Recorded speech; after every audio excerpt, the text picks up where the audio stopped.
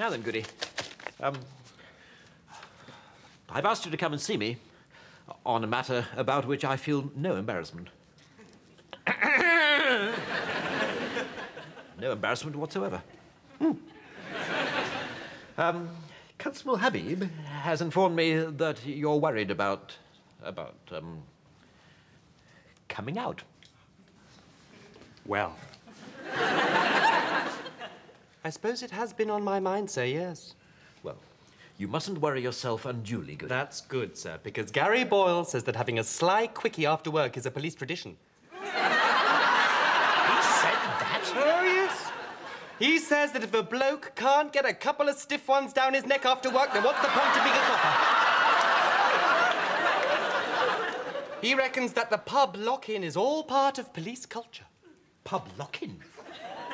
You mean you've been asked to come out for an illegal drink?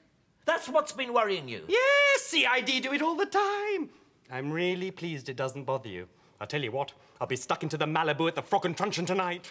And if you do, you appalling youth, you'll be stuck in a cell tomorrow morning. I'm aware that there are certain nod-and-a-wink customs in which CID officers ignore the law, but I will not allow the corruption of my officers. Quite frankly, I preferred you when you were a homosexual.